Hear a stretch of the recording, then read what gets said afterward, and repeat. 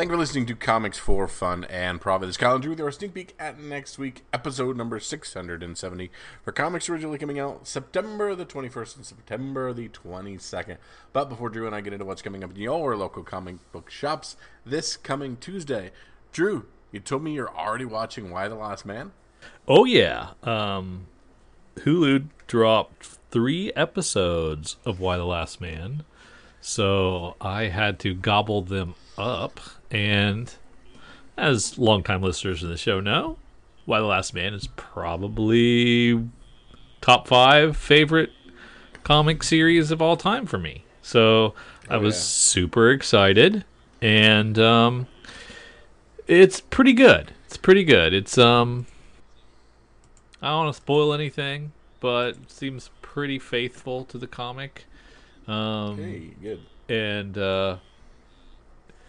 I 3 episodes in, it got wackier as the comic series progressed. So I'm hoping that they keep some of that in there, because it's pretty straightforward right now. But casting's okay. I don't hate any of the casting, and it's nice to see. The monkey looks like the monkey's supposed to look like.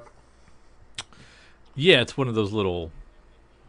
Capuchin. Yeah, exactly. Yeah. So I that's cool. It's cool to see that in another medium, and I'm hoping. What I'm hoping is that they've already said you're gonna be able to tell the whole story, either for this season or multiple seasons, because I'm afraid of a Deadly Class situation where it's awesome, but they just do like the first arc, and then you never get, or Jupiter's Legacy, and you never get to see any more. Same situation where they don't get to. They move so slow because they want to have a long 5-year plan or whatever, but they don't get to finish it. So I'm hopeful that it does well enough. Hulu doesn't have much, so Handmaid's Tale, that Nicole Kidman and Steve Martin thing, and not much else. So they don't have a lot of original programming. So I'm hoping that they let this go for a while. I'd be excited about that. Yeah. I also sampled. Marvel released this thing called Infinity Comics, which is it's like a vertical comic format for your phone, and it's kind of like, it's better than guided view. Where guided view you tap and it'd go panel to panel. This is like a whole iteration of just a really long, skinny ass comic that you just sit on the crapper and thumb through it, and you read an issue instead of TikToks. So I like the effort. I thought it was pretty cool, to just read comics that way. Much better than pinching and zooming or trying to read a comic on a phone that's not made for you. So hats off to Marvel for giving it a try. We'll see if it catches on. I think it's part of the Marvel Unlimited plan, so I think you have to be a Marvel Unlimited person to get it. So I did the sample one that they provided, and I did not log in and see if I could get more and all that stuff. So I just wanted to try it out. But anything that brings new readers in, I'm all for. So I hope it works. I hope people dig it. Younger folks dig it and embrace comics in some format. So that'd be awesome. We got some kind of concerning news, but I guess we should have seen it coming. Well, on that same previous front, your daughter just got my children all interested in Hoopla accounts. Oh, nice. So hopefully I can segue them into some comics while there's doing that. Tons of comic. So our little Hannah's library has Hoopla now? I get. She was giving out cards for Hoopla based on our library, so yeah. Dang, that's awesome. Yeah, Yeah. I love Hoopla. Um, you can read all kinds of trades and treasury editions and the expensive books and stuff that way. It's awesome, and no fees. You only get them for like There you go. 3 weeks, I think. But still, it's cool. Can't be that. Yeah. Um, oh, and so IDW has been working under an expired distribution agreement with Diamond for quite some time, and they've just Is kind that of like when you just keep living in a place after your lease is up and nobody yeah talks about it? pay, and you just pay month to month, and then but you can leave anytime you want because you didn't sign a new lease. You're just paying month to month, right? So that's kind of what IDW is doing, and they have decided to join Penguin Random House effective June 2022. So quite a ways off. Oh, I thought you were going to say they were following James Tinney into what's it just called? IDW is going to Substack. No, Yeah, that would exactly. suck. No, they're going to be going to Penguin. The terms of the deal look very similar to what Marvel did. So for retailers, you're going to be able to get distribution of IDW comics from Penguin for the 50% off deal, free shipping. And then, but if you don't want to deal with Penguin Random House, you can stay with Diamond, and Diamond will be a wholesaler of IDW products, but like they are with Marvel, so the discount will be much less. But you could still continue to get your IDW products through Diamond, just at a much worse discount. And as we spoke to Eric about this in the past, and he does think there will be folks that don't migrate to Penguin and just eat it on and continue to get Marvel product and other product through Diamond at the lesser discount. So That's crazy. I think it's going to be an 85% migration going the other way, though. I don't think it's going to be much, especially if there's more and more publishers leaving, determining it's. I mean, Marvel should have been enough to incentivize you to set up an account. But now, if other smaller publishers continue to join, then there's no reason not to set it up. I'm kind of concerned about Diamond because I don't know that Penguin Random House wants to distribute Ahoy Comics, Avatar books. Some of the smaller publishers in the back. So I want Diamond to exist because they distribute a lot of indie comics that I really like. So I don't know, man. I hope Image doesn't leave. Yeah, there you go. If Image leaves Diamond, I mean they're really going to be hurting.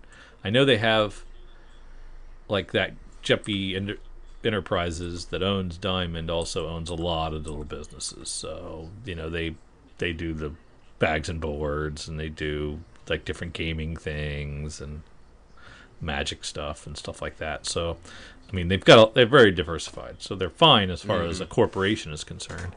I just don't want Diamond to go under and stop distributing comics because I don't know who will pick them up. Well, who will we blame if Diamond's not there? That's who we blamed for the last 3 decades whenever anything had an issue. Yeah, well now we get to blame. Well, are we blaming Lunar for all the DC delays? Are we blaming DC for picking a Chinese printer? I mean, I think we're going straight to the publisher and blaming them, and bypassing Lunar as the person that's getting the blame. Although I think there have been DC issues for a while, right, with as far as delivery before any of the supply chain problems. So yeah. So whenever Penguin starts, what is that? That's like in 2 weeks, right? Yeah. Yeah, Penguin will start shipping that stuff out. We'll see. We'll see how they handle it.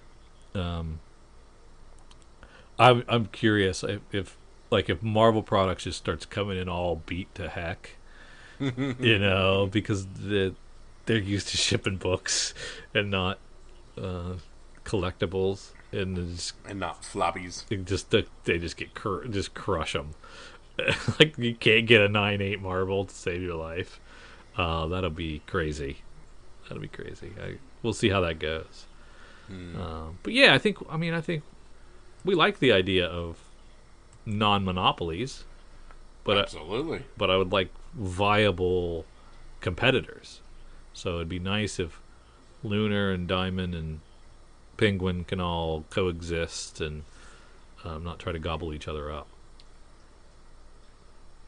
But I don't blame IDW. I mean, DC's kind of started this ball rolling. Marvel jumped and said, "Oh, us too," and Scout and IDW, and who's next? Do you think? Do you think Dark Horse would do this? Would leave? Yes. Dynamite? Yes. Image? Of course. I mean, they're all going to if it benefits them. Well, I don't know what the benefit is to the publisher. Smaller, you have to give a smaller cut. I don't know. I mean, I don't know. I don't know why you would leave. I mean, I guess maybe the terms Diamond takes too much of a chunk, and maybe that's why Marvel and DC got out to begin with. I don't know that. I don't know that reason. We should probably look at it from that side and not just the stuff that affects us. Let's check into that. Maybe there'll be an article written at some point. But as we mentioned last week, I want to reiterate that we do have the list of CGC Comics 9.8 giveaway comics available for the fall slab contest by our good friend and patron Adam Pastory. They are Deceased Dead Planet 6, The Joker #1, Future State Wonder Woman #1, Catwoman 9, Amazing Spider-Man 21, Fantastic Four Road Trip #1, Marauders #3, Demon Days X-Men #1, Haha #1, and The Green Lantern #9. So lots of great books to choose from. So how do you win one of these bad boys? Well, you become a patron. Or if you're an existing patron, you're entered. And you can be a patron at any level. Go to patreon.com/comicsfunprofit and pick a level that you want with the cool stuff and access that you want, and then you get entered. We'll do that in the next couple of months. We'll give that away. And in addition to that, you get exclusive review podcasts that you get to listen to, early access episodes, including our interview series. So you get access to our Slack channel, which allows you to chat with us and other members and other patrons. You get free swag, additional contests, and even exclusive access to Drew's comic project that may or may not ever see the light of day except on Patreon. So there you go. Please do that.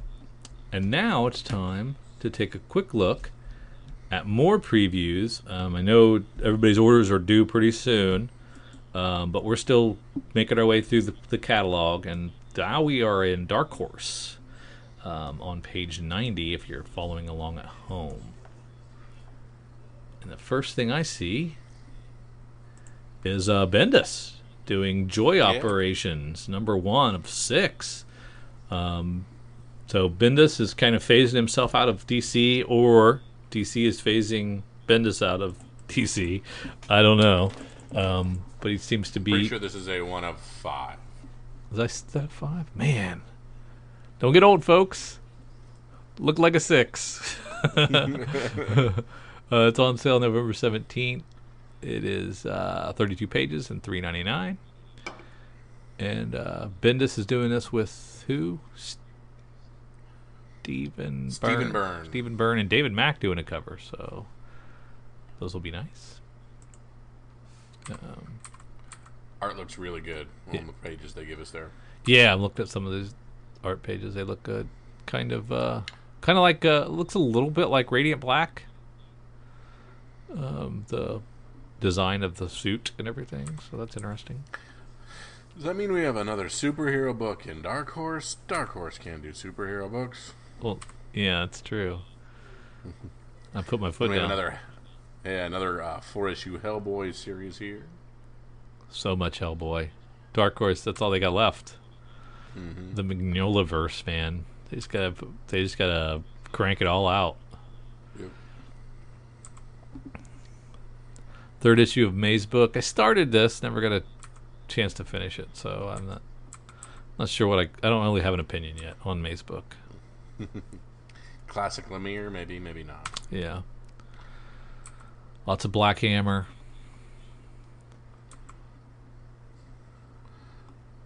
A new Stranger Things winter special.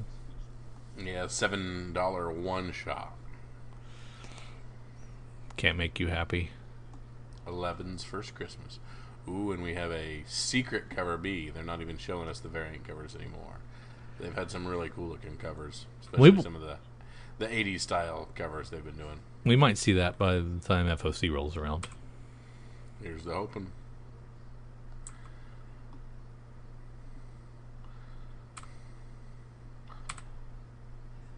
A lot of hardcovers and trades to things like LaGuardia gets a hardcover. Crema gets a trade. Children of the Woods, $20 trade. The Joe Ciano book. The last issue of Killer Queens. The last issue of Norse Mythology by Gaiman. Huh. Critical Role. Go ahead. No, go ahead. Critical Role, The Tales of Exandria, 204. So, the second issue of that 4-issue series from the Critical Role guys. Yeah. Following the Bright Queen from their second campaign. It's another Orville. I seem to have missed the first issue of the Orville Artifacts last month, so oops. But yeah, I do enjoy these Orville. They're very much in line with the show. If you enjoyed the show, and since we're waiting an extra long time for the new season, I can't remember who it's going to stream on. I know it got passed around, and I don't know where it's going to be. Hulu, maybe? Does that sound right? Maybe. But yeah, so while you're waiting, you can get these little 2-issue things that are like like they are 2 issues. Okay, 2 32-page issues. I didn't realize it was done after 2. And it's usually feels like an episode. Oh, that's pretty cool. Yeah, they're pretty good. I'll let them stack up. I read them back to back.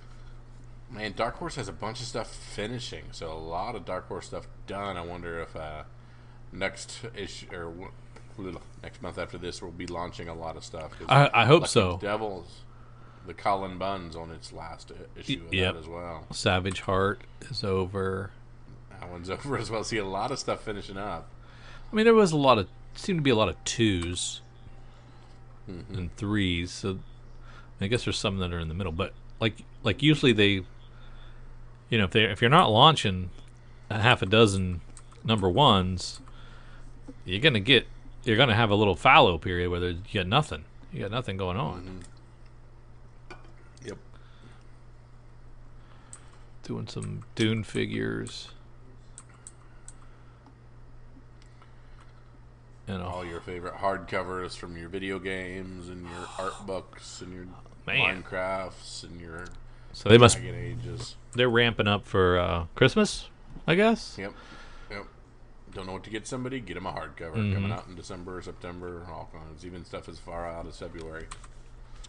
All right, let's take a look at IDW, and we're got a new Sonic the Hedgehog comic, Imposter Syndrome. Imposter Syndrome, number 104. It's a gem of the month.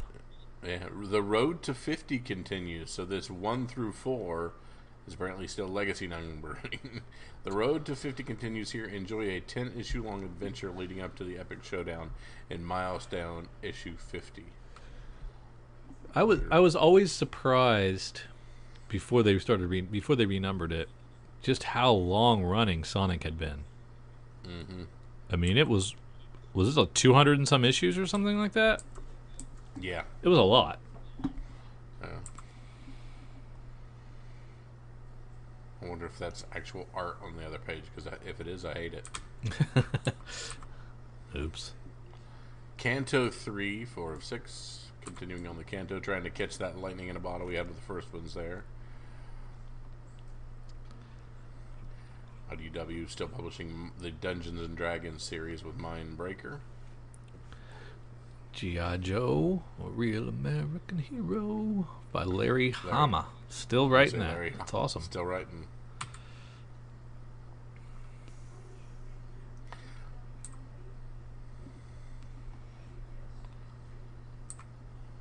Then just a bunch of stuff that is not for me. My Little Ponies. Let me get down. Generations. Get down to Star Wars Adventures. There we go. By Cavan Scott and Andrew Griffith. And it says Tales of Villainy. Is that the name of the arc, you think? From author and artist Andrew Griffith comes a new Tales of Villainy. Asajj Ventress must face off with Ayad Sakura, who is dangerously close to uncovering the early stages of the Death Star project. I'm not sure if that's a backup or what. That one. Okay. So, and then we've got High Republic Adventures, continuing to not be able to stop buying these. And an annual. Mm-hmm. Yeah, and an annual. And what do we... Remind me again what the rabbit's called? You asked me too quick. I know, I can't remember. I never remember that stupid rabbit's name.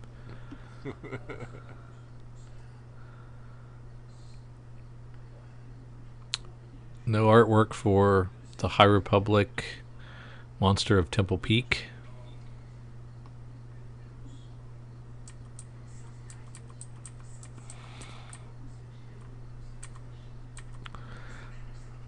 Turtles, we've got 3 covers. We're going to get 3 covers for Turtles 1, 2, 3. Yep, an A, a B, and an art retailer incentive.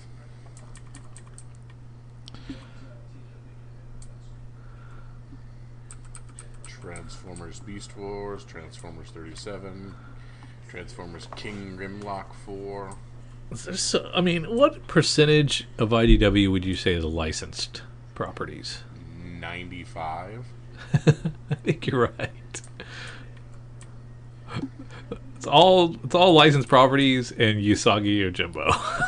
Yeah, pretty much.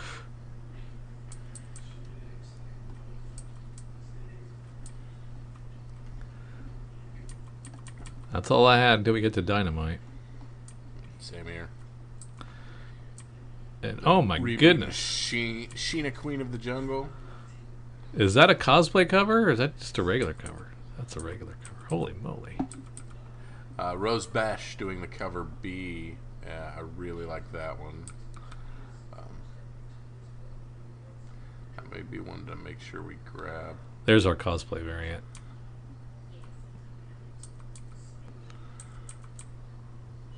My God, Sheena. Have we not done a Sheena before? Yeah, we've rebooted this. A lot of J. Scott Campbell covers on the last reboot. Oh, okay. I picked up one. NYX #1. So this looks like maybe a real book here. No, NYX is an existing property. Vampirella. Yep. Yeah.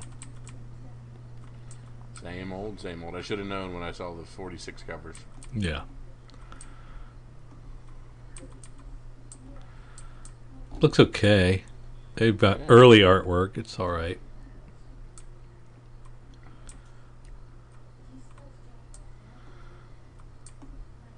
Ooh, Dying Light. by Fred Van Lente. Um, I loved this video game. This is one of my favorite games. Oh It came yeah, out a few years ago. you told me about this. This is the parkour zombie game set in the Middle East. It was superbly well done. The second one actually just got pushed to February. So, This is just a trade, is that right? yeah, this is a trade paperback with a lengthy original graphic novel tale serving as a prequel to Dying Light 2 and a bonus behind-the-scenes content from the smash hit video game Dying Light Night Generations is an essential companion for fans of the franchise. Well, crap. I must have it. Yeah, and we seem to miss out on the floppies. Yeah, that's what I was trying to... Or did it Were happen? there floppies? I would never have missed these. You might have. We kind of gloss over We do Dynamite. tend to just move on from Dynamite. I mean, I doubt they would just go straight to trade. Yeah.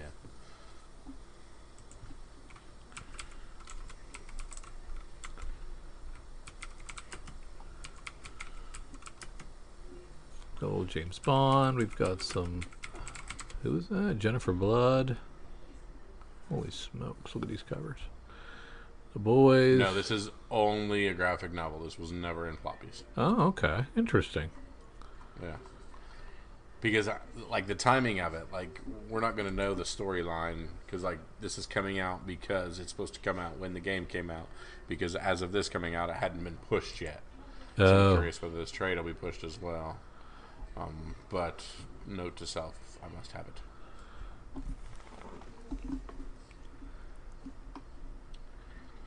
All right. Did you go through Jennifer Blood? Yes. I'm down in James looking at Bond Barbara. comics. Yeah, I'm down at Barbarella. Deja Thoris. I mean, I'm just not clicking with Dynamite. I mean, really. I mean, Dark Horse occasionally,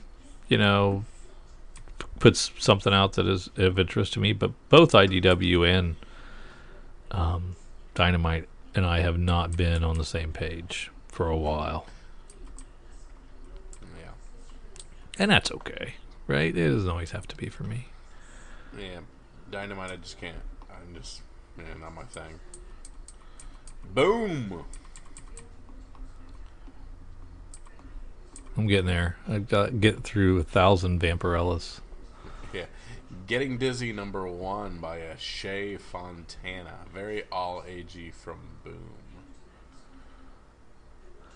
An aspirational hero from the writer of DC Superhero Girls. Perfect for fans of Save Yourself. Sometimes I'm a sucker for all-agey stuff. There you go. Found myself reading Batman and Scooby-Doo the other day. There you go. Yeah, can't help it. Regarding the matter of Oswald's body, #1 of a 5-issue series written by Christopher Cantwell. Where is Lee Harvey Oswald's body? That's cool. For fans of Department of Truth and Time Before Time. And Cantwell is the showrunner from *Halt and Catch Fire*, right? Sure. Does that sound right? I could be. You've seen *Halt and Catch Fire*, right? Nope. Oh man, it's got to be on some streamer. You gotta watch that. You'd love that. Why would I love that? It's all techie. I do love techie. It's all techie. The birth of Silicon Valley stuff. Yeah, you'd love it. Very cool. All right, Drew. So we are quite a ways out from Power Rangers universe. We have issue 1 of a 6-issue series. Why are we soliciting a book where we do not currently have a writer? How are we? What? We have every single variant cover that we're going to do. We have an internal artist, but nobody's written a story yet. Is that just a moratorium on how worthless the stories to any Power Rangers book is? How do we have art without a story? Again, these are my questions. There's, are we seeing interior art here? That's just crazy. It's on sale in 2 months and we haven't written it yet. Yeah. That's Or I guess TBA is to be announced. Maybe they're holding it. But oh, okay. It's not okay. It's not to be determined. It's to be announced. All right, that's a little better. Yeah. I'm honestly, I can almost guarantee they don't have a guy yet. or the guy they had got fired, and they have to bring in fixers. Yeah. Or girl. Yeah, I don't care about it. Power Rangers ever. And just remember, that's for the 6-issue series that's going to be going concurrent with the other series that's currently on issue 12 and 13 this month. Yes. Then we got Magic Master of Metal #1. Magic the Gathering, I take it? I don't know. Yes, I hope so. I would hope so. It is. But we are $9 a book, so thanks for playing. And Jed McKay, my Moon Knight guy, is still writing the regular Magic.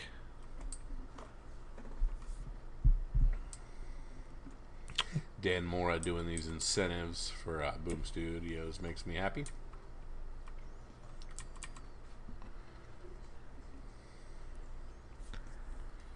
Well, they released a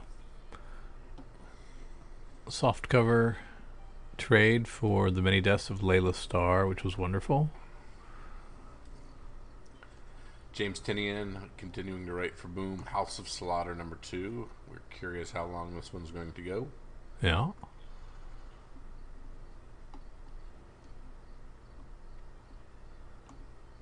Ooh, Something is Killing the Children short box. That's a good short box to have. That is kind of cool, isn't it? Yeah, that's a really cool one. I don't like paying $5 for a short box, though, so I'm not paying 14. Yeah.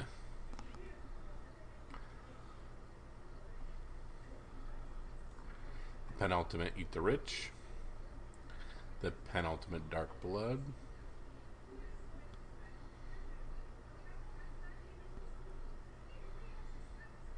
Missed Victor Lavelle's Destroyer completely. I didn't realize that happened.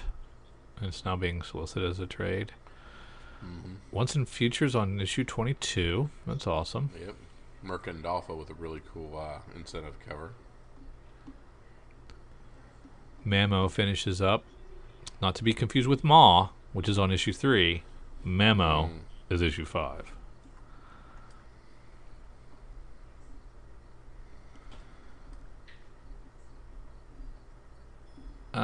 Kyle, and that finishes up the Premier Pit publishers.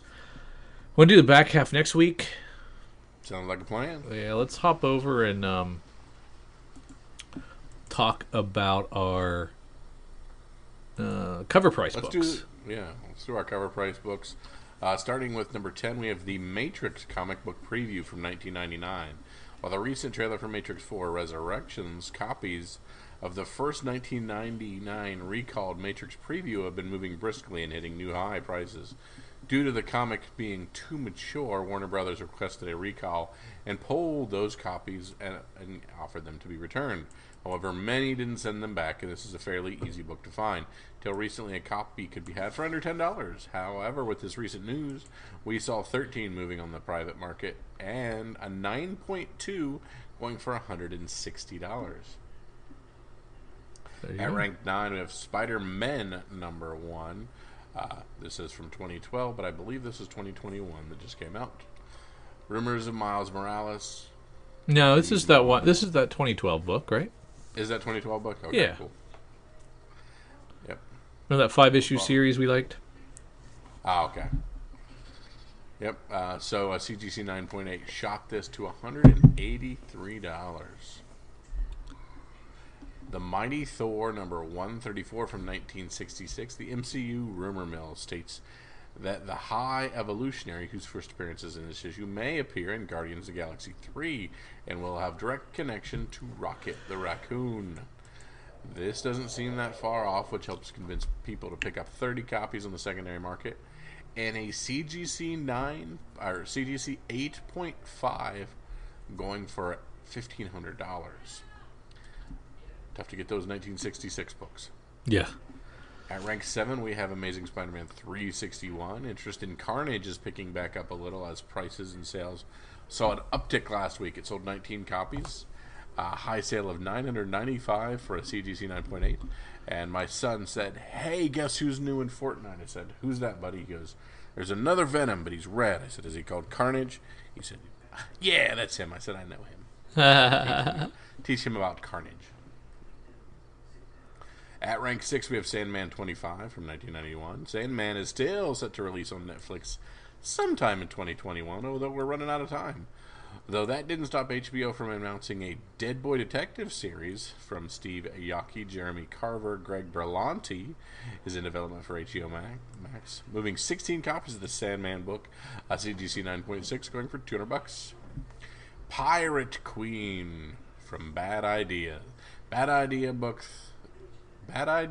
Book 3 of their final 5 titles, Pirate Queen, by Peter Milligan, was released September 1st and took a week to properly ramp up, landing in on this week's top 10 in the 5th position, moving 33 copies on the secondary market and having raw sales of $28. Most Bad Idea titles have landed on this list, so it'll be interesting to see what's next for Dinesh and the Bad Idea team. I hate them. I hate them so much. I hate them. Yeah, completely agree. At rank 4, Star Slayer number 2. We've talked about this a few times.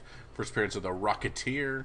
We're up to $539 for a CGC 9.8 and still had 27 copies moving on the secondary market. Wow. Continuing with Noctera number 1. Recently, Bleeding Cool hinted that I would advise comic book speculators to get ahead of the game on this one. So sales spiked, 36 copies, and CGC 9.8, $180. And I just gave you a stack of those, by the way. You bought a bunch. Whoops. I had a hunch. Does that count for something? Thank you for actually giving them to me. Appreciate that. Yeah. I was sitting on them. Special Marvel Edition number 15 from 1973. Shang-Chi's first appearance in Special Marvel Edition 15 continues to see big sales post-release of the very well-received film, which for some odd reason I haven't seen because I'm stupid. Shang-Chi and the Legend of the Ten Rings. It sold 32 copies, had a high trending of 118% up, and a high sale of $13,800 for CGC 9.8 from a heritage auction. However, this is a huge price difference from the $20K 9.8 sale from a few weeks ago. Yeah, so why is that? That was an outlier? Up and down. Who knows what the real market is? Yeah. And at rank 1, Amazing Spider-Man 546 from 2008. Of the Spider-Man No Way Home trailer, there was a blink and you'll miss it shot of a delivery truck with FEAST on the side. This leads many of the obvious conclusion that if Feast exists in the MCU, then so does Martin Lee, aka Mr. Negative. While Mr. Negative has a cameo appearance in the 2007 Amazing Spider-Man Swift Shift issue, his first full appearance as both Martin Lee and Mr. Negative is in this issue. More directly, it also features the first appearance of Feast. This quick reference helped move 40 copies with a 7-day trend of 126% up and a high sale of a CGC 9.6 going for $173. Will we see him in No Way Home? Probably not. This is probably just a fun little Easter egg.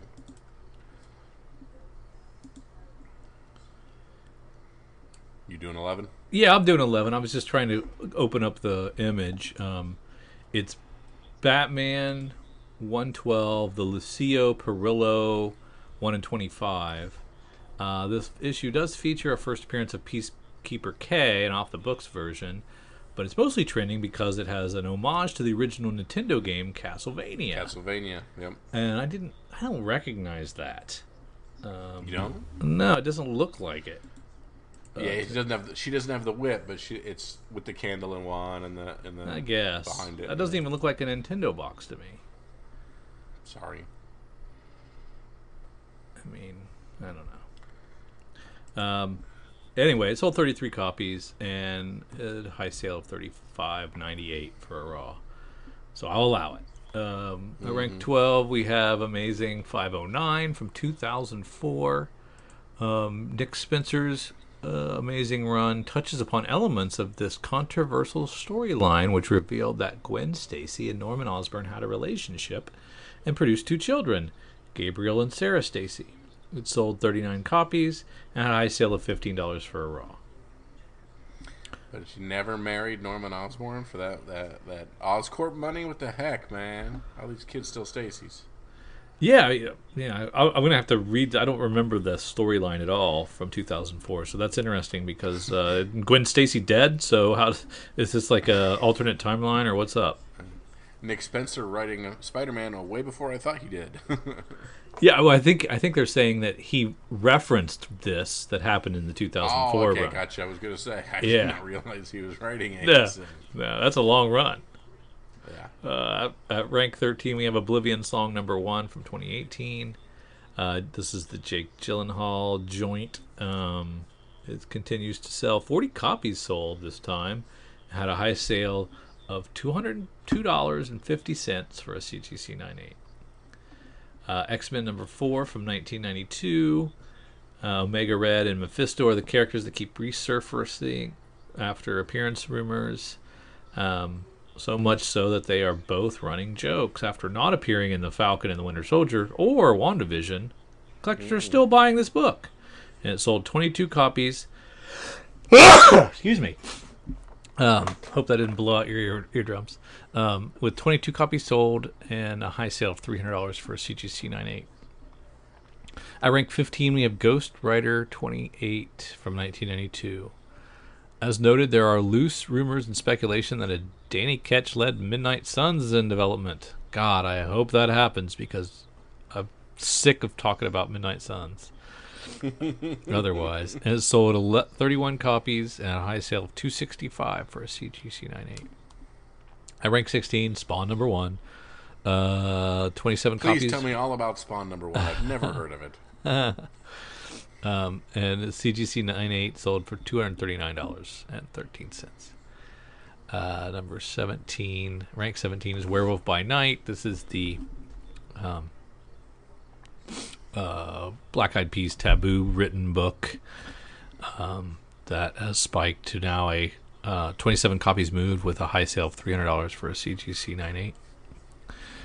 At rank 18, we have the Spectacular Spider-Man number 1 from 1976.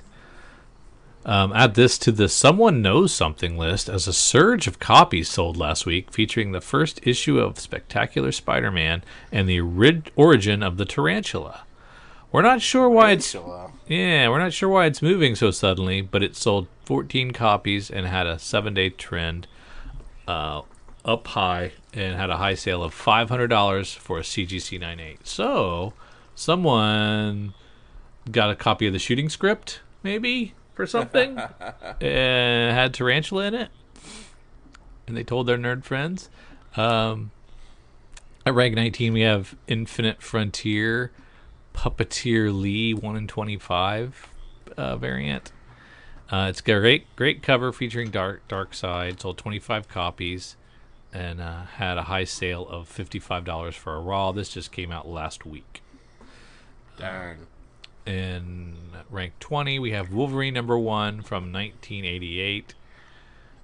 They call it a long undervalued first issue of the Wolverine ongoing series. Been picking up steam. Sold 26 additional copies and had a high sale of $210 for a near mint raw copy.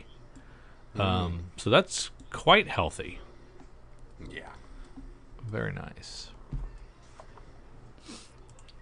Now let's slide over and do our FOC. I don't suppose we got a email from our good friends over at Deep Discount. Did we? We did. There it is.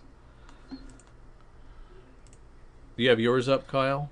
I do indeed. So, of course, the FOC is our final order cutoff. It's our last chance to add a few things to our previews polls, a few things coming out. Maybe we get some additional art, a little bit more storyline, some other stuff, or maybe we've just fallen in love with the title in the last couple of weeks and really want to make sure we jump on the bandwagon.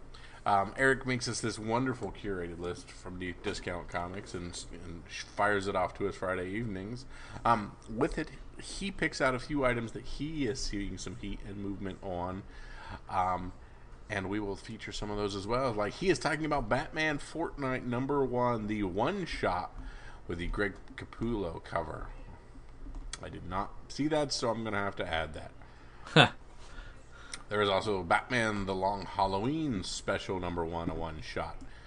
Cover A, the Tim Sale cover he's talking about.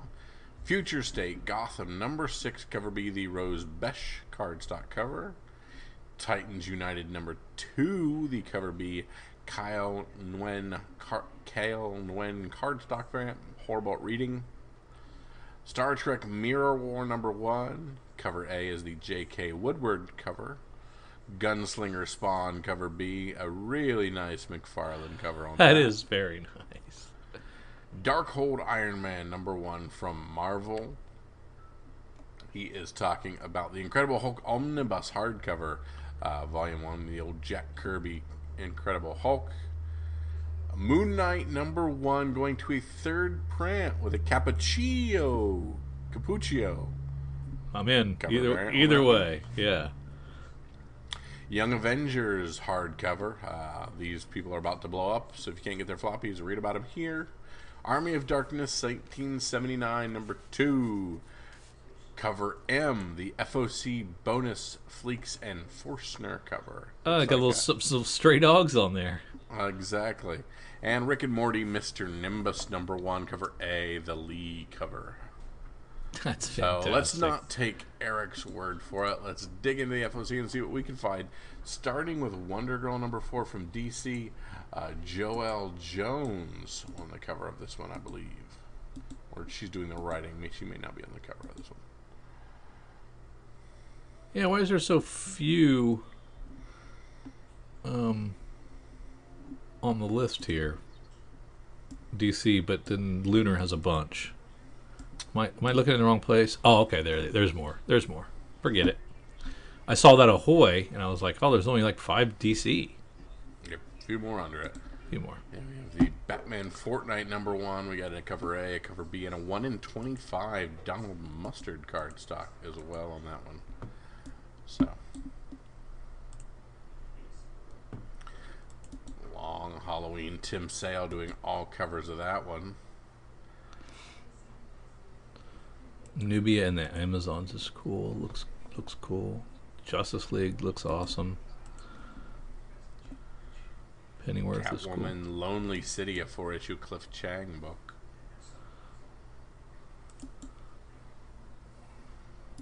Oh, from the Black Label imprint. Which one is that? Catwoman, Lonely City. Oh, wow.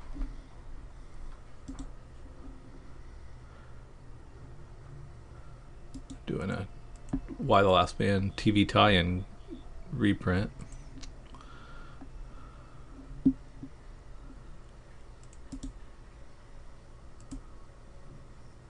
It's pretty cool.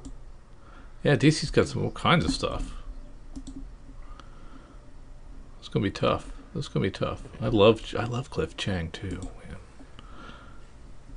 Why am I not seeing that cover? Oh, there it is. Yeah, he's great.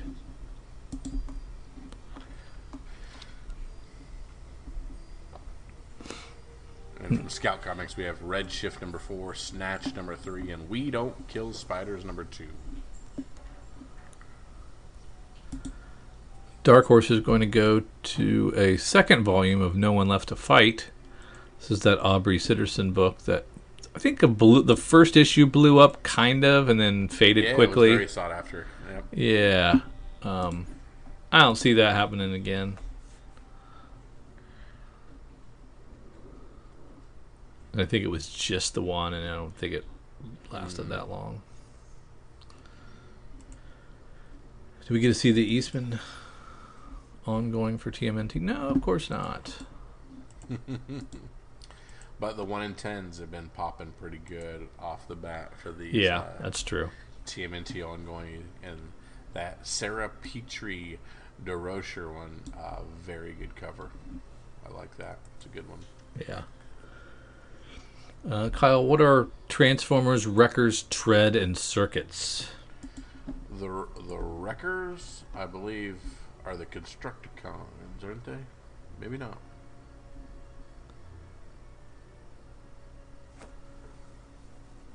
Yeah, I don't know on the Wreckers. The Wreckers are more of a new generation, I think. Yeah, you can't know it all. Yeah, because they're stunt. They're like they're essentially the Transformers sponsored by Red Bull. Oh, gotcha. Yeah, so they were after my OG generation. Down an Image, Department of Truth goes into a second printing for most of its run. Yeah, 7, 8, 9, 10, 11, and 12. All getting a second print, which means there'll probably be something hidden in some of these and some weird ones, and one of these will be the one to have. And do we really have Robert Kirkman doing the cover for Gunslinger Spawn #1? Is that the one Eric? So that wasn't the no. He picked the. He just had the cover A, if I remember correctly. And I can get. No, he had the cover. He had the B McFarlane. I mean, Nick Kirkman can't be any good at drawing. He's never drawn anything, has he? Not that I know of. I mean, I think that you gotta have it. Kind of gotta have that, don't I? Yeah. Because I mean, you're gonna go to cons and Kirkman's just gonna be signing nothing but Walking Dead, and you're gonna walk up with Gunslinger Spawn, and he's gonna be like, "That's what's up." Well, I'm never gonna go to con where Kirkman is, probably. And when he does go to cons, he sits on high in his Image booth now, or Skybound booth, and he signs for like 45 minutes, if I recall. How dare you? He's not one of the people anymore, man. How dare you throw rocks at the only one holding the line at $2.99? He's not even do that. That's Todd McFarlane. Yep. And Gunslinger Spawn. Don't forget Tauntaun Revolver. So the thing that Luke slept in Empire. Yeah. So Star Wars creature cylindrical gun format. It's crazy.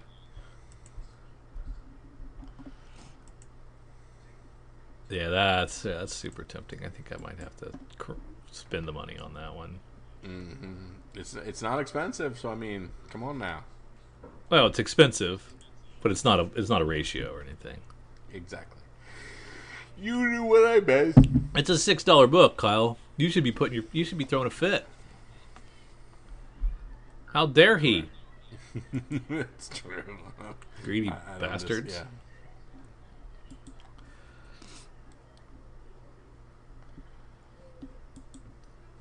And a 6 Sidekicks is not a 5-issue miniseries, is it? No. We're still going to say that's ongoing.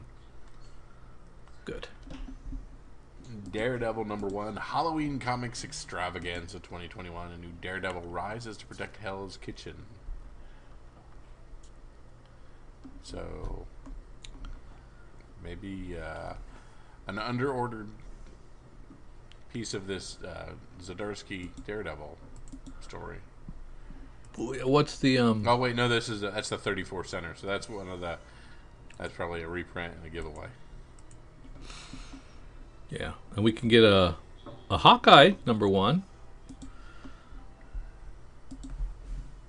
That's definitely worth it. Yeah. Reprint of the Kelly Thompson first issue. Yeah. Which I still don't know why it's the book to have, but that's okay.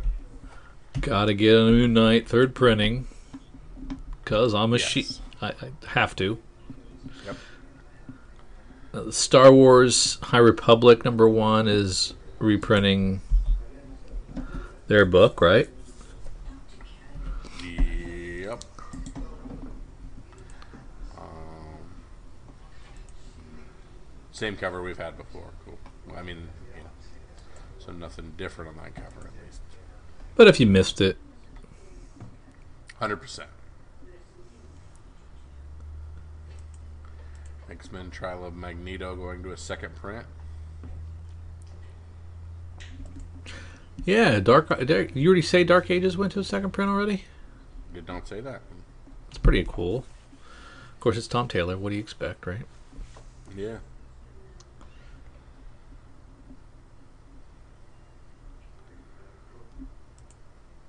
You tempted to get that Young Avengers omnibus hardcover since it's only $50, half price. I already have that issue 1, so I'm good.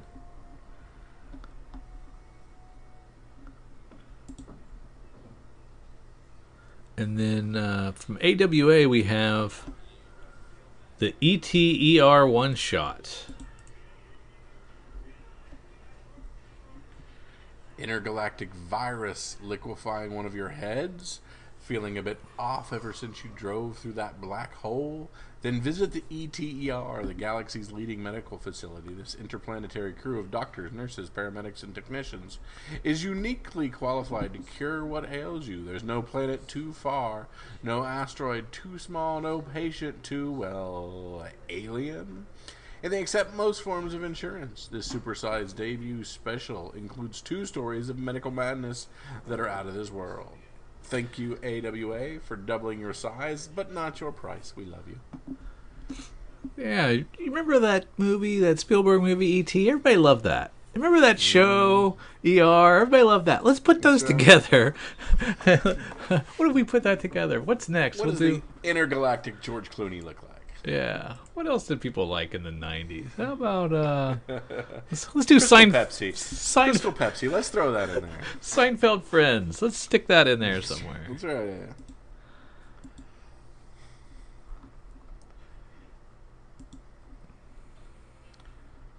Dead Box gets a second issue. Kyle would like to point out that that's Red Box. Yes, correct. Correct. A cursed red box. Chicken Devil #1. What is it? Chicken Devil? Chicken Devil from Aftershock. We just have the cover C here. I think the other ones came out subsequently. But we got to get this mask issue here. Mask variant cover edition.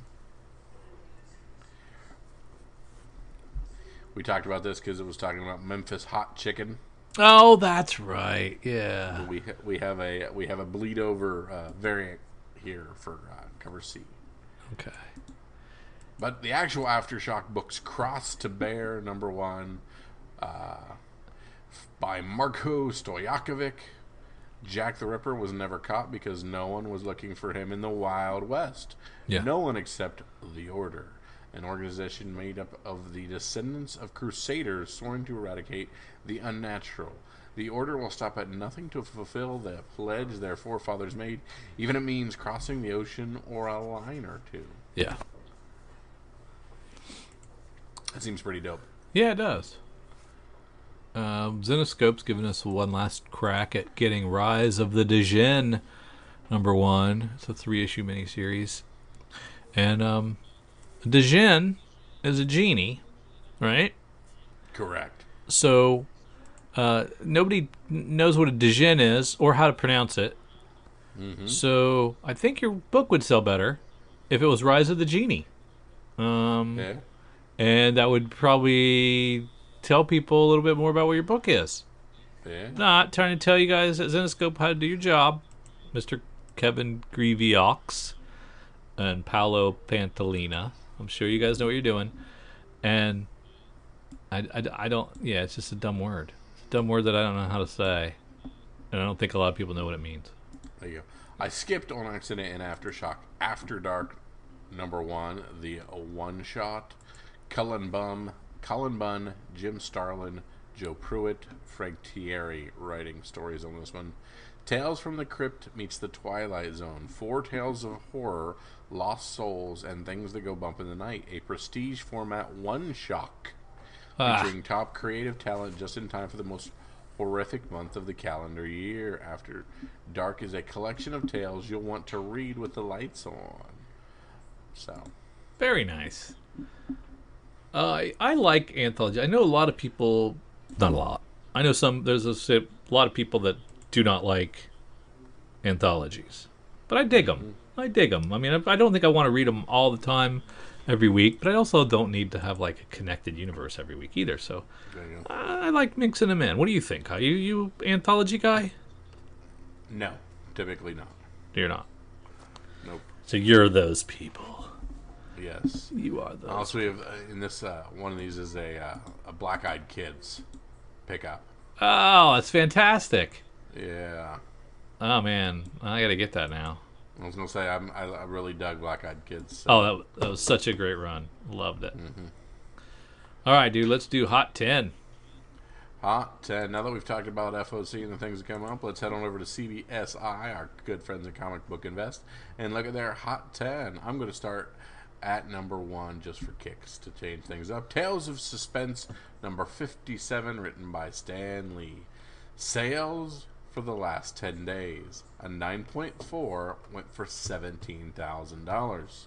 A 9.2 went for $11,400, and a 3.0 went for $750. This was probably a way undervalued key for a long time, but that is definitely not the case anymore. This is the first Iron Man, right? I don't know. No. Maybe? I don't know. Or is it the first Hawkeye? They talk about Hawkeye a lot in it, so maybe Hawkeye. Oh, I'm Googling that because I gotta know. I'm pretty sure I would think that it would have spiked already, but maybe not. First appearance of Avengers Archers, Hawkeye. Yeah, it's first Hawkeye. Okay, duh. Because I didn't think, I was like, that doesn't look. The Iron Man's the one with the gray Iron Man on the front. That's what I thought. Yeah, that's right. But that 3.0 for $750, that seems like a deal. There you go. Bargain at twice the price. Yeah. At rank 2, we have Grendel, number 1. Matt Wagner. With Primer, number 2, out of most people's price range. The easy fallback is the first solo title. A 9.6 sold for almost $800. And a CBCS 9.4 sold for $400. Both are significant increases from the last sale. Grendel coming to Netflix is a pretty awesome thing. You ever read a Grendel? I have not. I don't think I have either. So I don't even really know much about the character. What to expect? It looks a little supernatural, right? Mm-hmm. We'll see. We shall see. At rank 3, we have Red Room, number 4 of the Jim Rugg 1 in 10 variant. A Spawn homage, definitely doing well on the aftermarket, selling in the $40 to $50 range. Not really feeling this one, to be honest, but hey, to each their own. Oh man, you can't not like that. It's a cool homage to Spawn. There you go. At rank 4, we have Venom number 3, the Donny Cates run. Null getting some love again as 9.8s are approaching $400 again, which is $100 higher than last week. Is there a modern villain that we should probably get behind? I think Null is the one.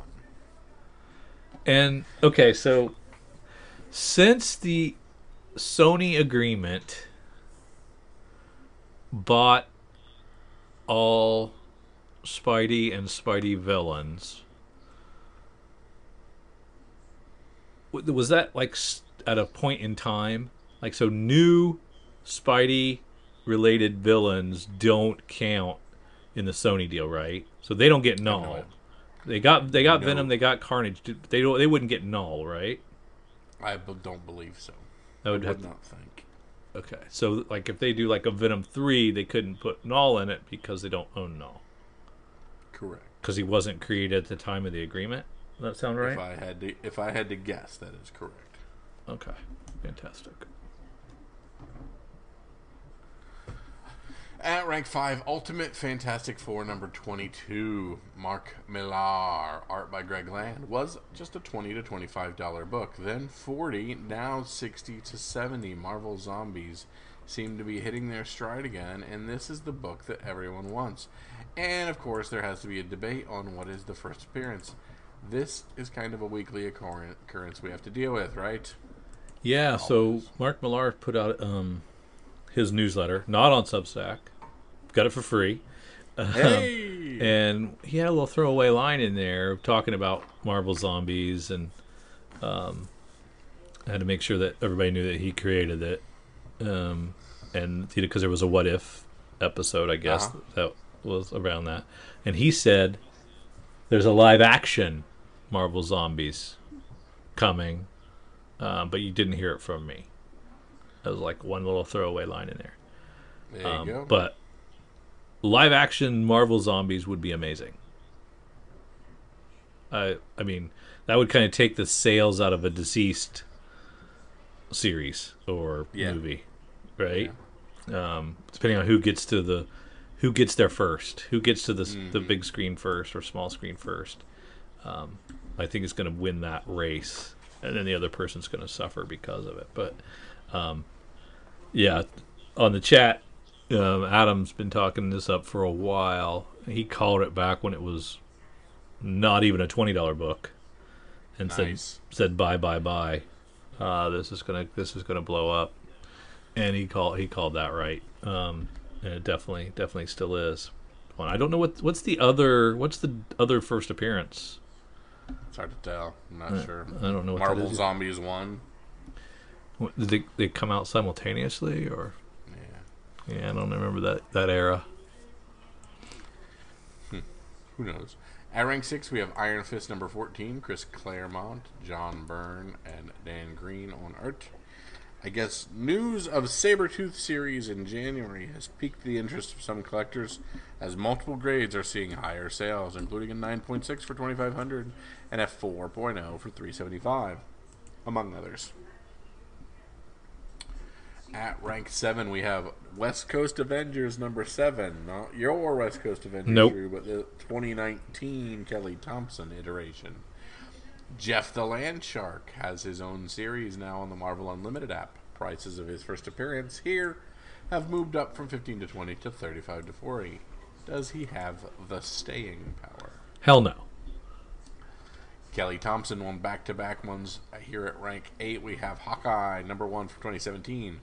While there could be several Kate Bishop books, this first solo title book has sold a ton of copies in the $40, which is about 33% increase after the trailer hit, which was an awesome trailer, by the way. Completely agree. This one is definitely helped out by an awesome Tedesco cover. You should be buying this guy's covers. Although the highlight of the trailer was the Arrow selection in the back of the car from one of my favorite issues from the Fraction run. So just FYI. Yeah, and I think, they seem to be cherry picking. Maybe they're cherry picking across volumes, but it looked more Fraction-esque to me. Yeah, but they're going for the easy, which is the first. I don't know. It's just stupid. These are not the books you want, in my mind. You want the Young Avengers Presents 6, which is her in the outfit for the first time, and the first time Fraction writes her. You want Young Avengers, and then you want, about half a dozen of the Fraction run, including Pizza Dog and all that other stuff. Yeah. At rank 9, Iron Man number 12, the Raza variant with the turntables. That is a pretty dope cover. I saw that and immediately knew it would go up, and I was correct. Some covers just have an it factor. This appears to be one of it. Raza and Miles seem to be a great fit. Jim Zub writing Champions number 22, up from 25 to 30 to 40 to 50. This is another in the long line of first meetups, this time with Amadeus Cho and Ironheart. What other meetups like this still have room to blow up? This one does have an added bonus of the new Ironheart armor. I'd like to go on record and say that's dumb.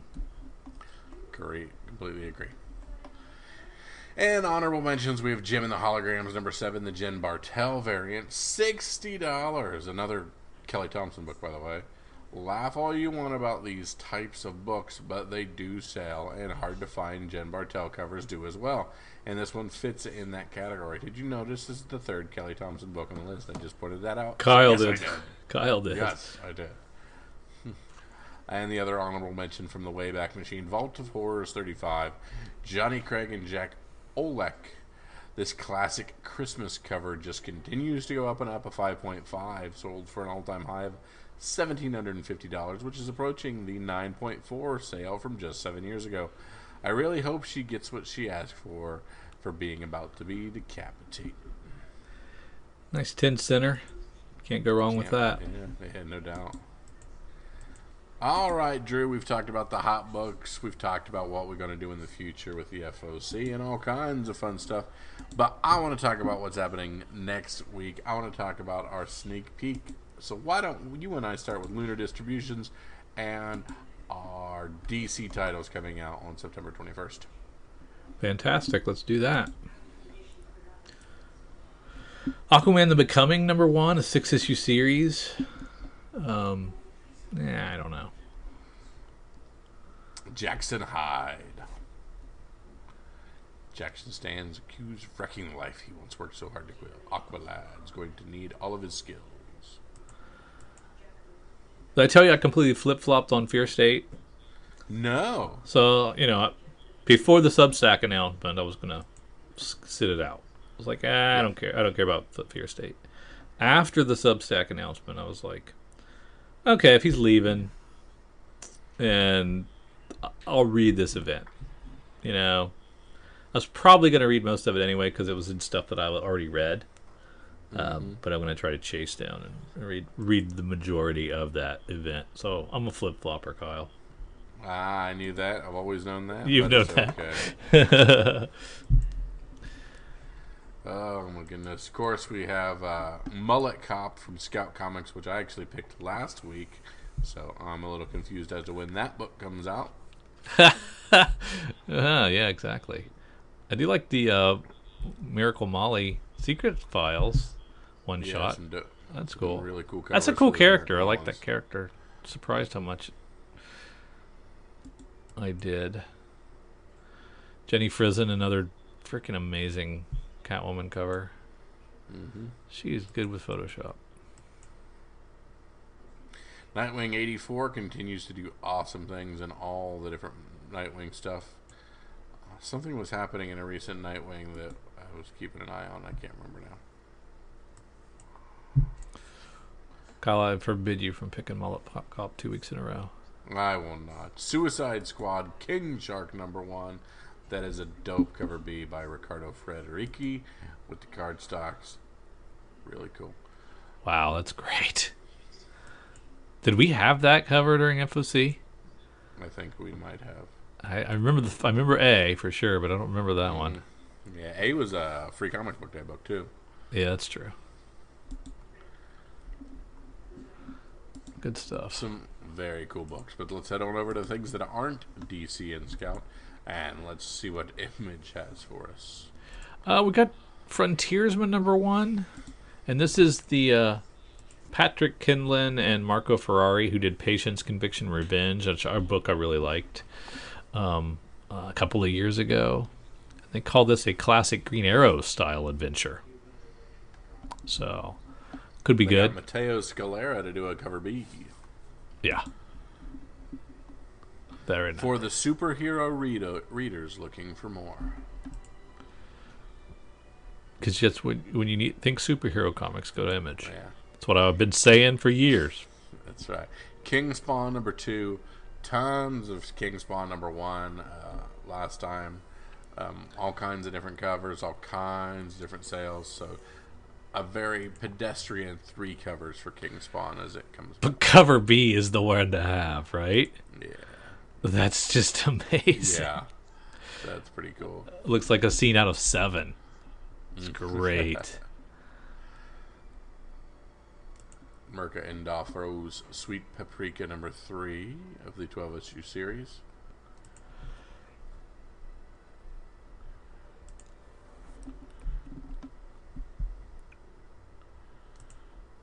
Tim Seeley, of course, doing a cover. Gotta check that out. I love that Vac Texas Blood cover. That's fantastic. Old Guard number 6, the last of that 6-issue series.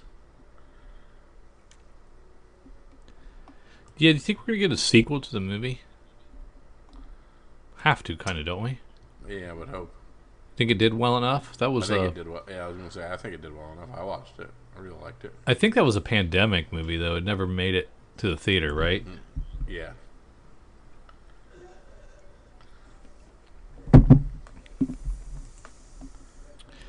Oh, down a Dark Horse. Lots of Black Hammer.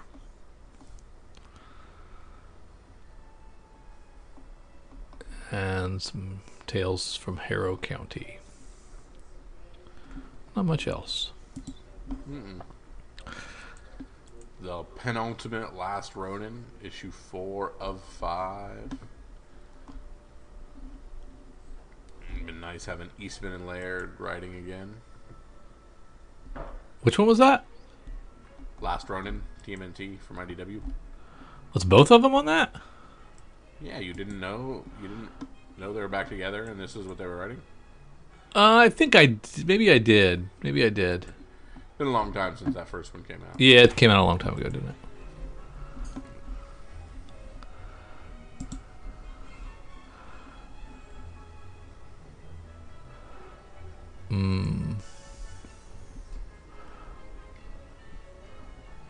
So Daredevil 33, is that what happened there?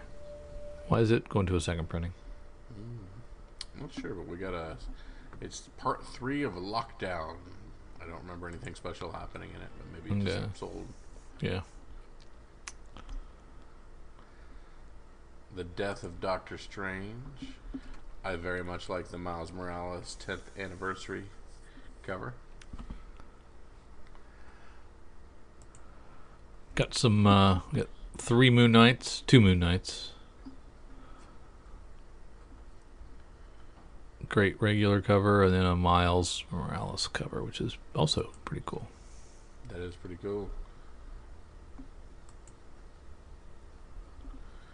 4 issues of Reptile ending, coming to an end.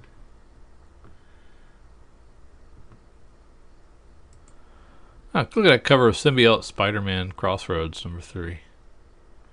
That is pretty cool. Got a big old dinosaur on the cover. Awesome. Used to be monkeys sold comics when they were on the cover. I would think that dinosaurs also sell. Absolutely. Your boy Cy Spurrier writing X-Men Onslaught Revelation number 1. If you have strayed from the ways of X, the onslaught is upon you. If he would bring the Crossed world into that book, I would read it. I do love his Crossed books.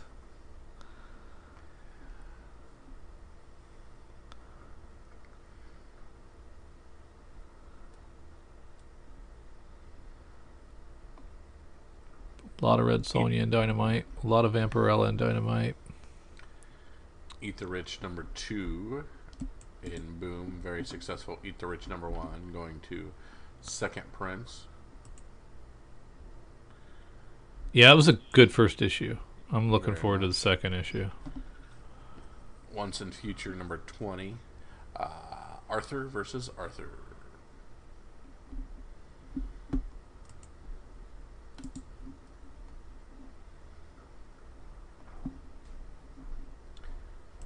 Citizen number 1 from Action Lab. A journalist tries to cope with being the only non-superhuman in a city full of costumed heroes and villains.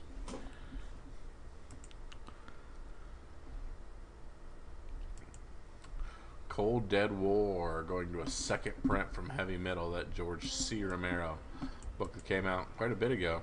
It's a good looking cover.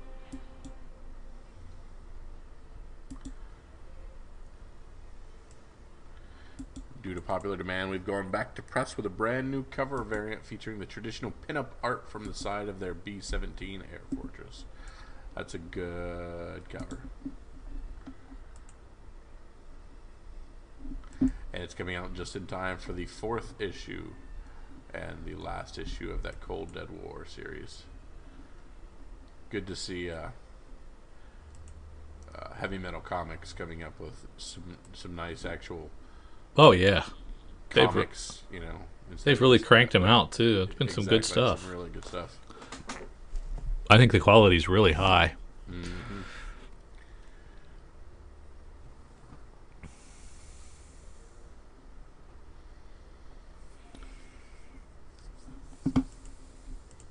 He Who Fights with Monsters #1 from Ablaze Comics.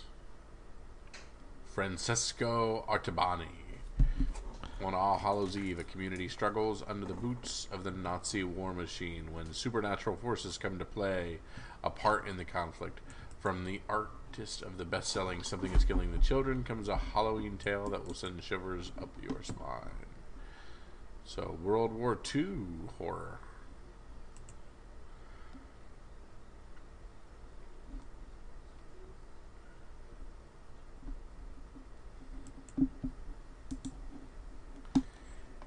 Impure #1 going to a second print from Scout.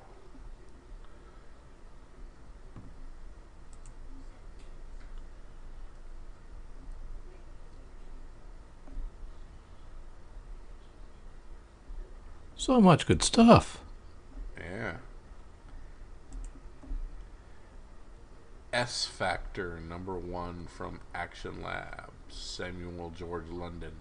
An underappreciated sidekick named Gray Fox decides to rebrand himself through a new dating reality TV show for superheroes called The S Factor, where 12 female contestants fight for his affection. Meanwhile, his former superior, Dark Fox, is bewildered as to why he would put himself in such a vulnerable position. So, The Bachelor meets Batman and Robin. Here's our Scouts Honor Trade paperback we talked about. It comes with the patch. We talked about that several times. Snag that up. You got a patch in issue 3. Yeah. You going to sew that on something? Or do you just press it on? I mean, I have a legitimate Scout uniform. I could put it on. Oh, that's true.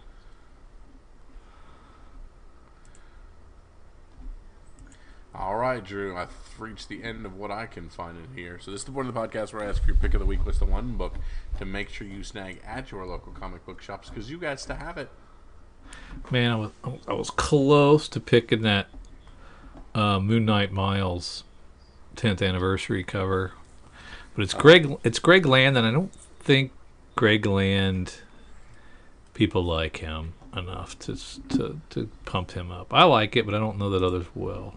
So I'm going to go with the King Spawn cover B that I think is really disgusting and rad. When you find disgusting things, you're just like, you know what? Every once in a while, I got to reward it. And it is a $2.99 book. I mean, toe in the line, right?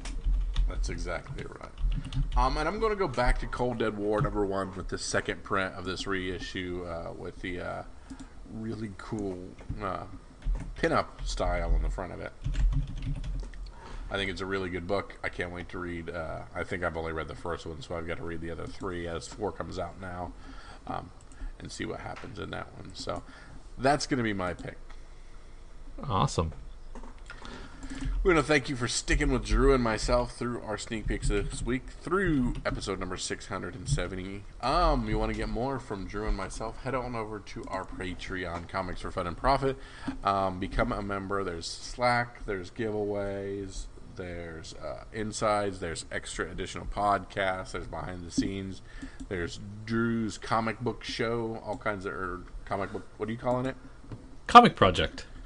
Drew's Comic Project. Very good stuff there. So head on over. So for Drew and for myself, see ya.